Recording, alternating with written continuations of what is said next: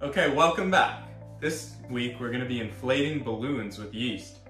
But first I have my magician here to help me get suited up. That's better.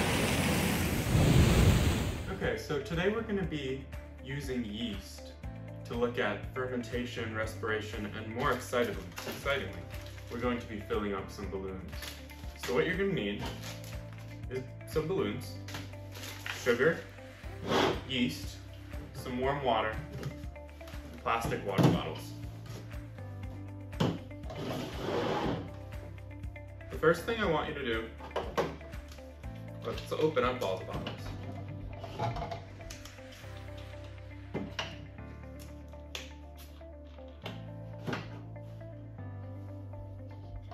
The first thing I want you to do is to put 2.5 teaspoons of yeast into each bottle. It's helpful if you have a funnel. Seems to be the common theme of our videos, but if you don't have it, that's fine too. So let's go ahead and put 2.5 into each. 1, 2.5, and keep going with it. Okay, so once you've done that, we're gonna now add the sugar. In the first bottle, we're not gonna add any sugar. And then in the next one, we're going to add 1 teaspoon.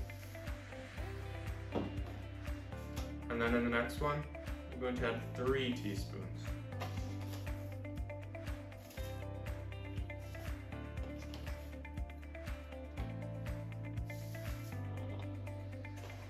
Now before we go on to the next step, let's talk about what yeast is. Yeast is a fungus, and it is alive. It is dormant in this bottle, and when we add some warm water, it activates the yeast. It brings it to life, like a dormant volcano is still brewing, but it needs to be activated.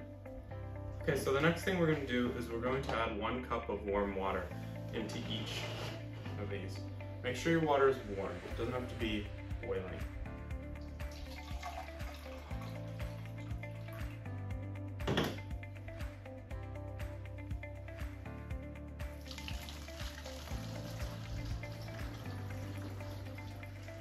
Okay, once you've added 1 cup of warm water to each, we're going to put a balloon on the top of each bottle.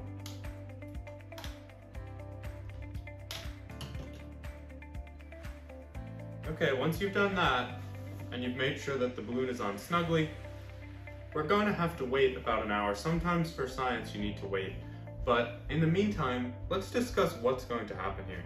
So our yeast is going to consume the sugar, and a process called fermentation is going to happen, which is where a small organism consumes something and gives off gas as a byproduct. Let's take a closer look.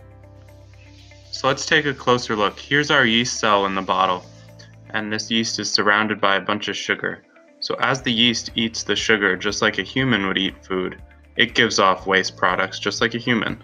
Yeast is fungal and not a plant, so it does not photosynthesize. As the yeast eats, it gives off carbon dioxide when it respires. Respiration is breathing.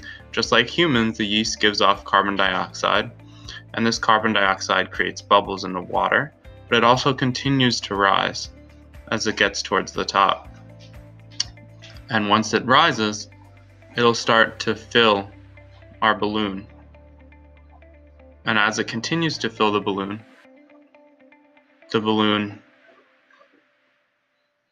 will expand.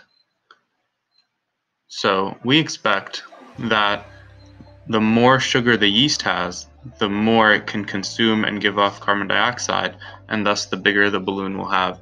And if the yeast doesn't have any sugar, it shouldn't be able to respire at all. So in our bottle without any sugar, we would expect the balloon not to expand at all. So now that you have a better idea of what's going to happen, we're going to wait and allow our yeast to have some time to consume the sugar and give off the carbon dioxide and fill our balloons. I'm excited to see what happens.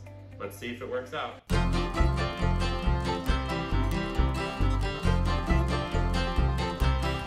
1 hour later. Alright, so we waited about an hour and somewhat happy with the results. You can see that our 1 teaspoon of sugar balloon inflated a bit, but something happened here with our 3 teaspoon one. I think maybe I didn't shake it and I should have shaken it to mix it. So about halfway through, I tried another one, and I promise you all I did was the same thing as this, but I shook it and I got an awesome balloon.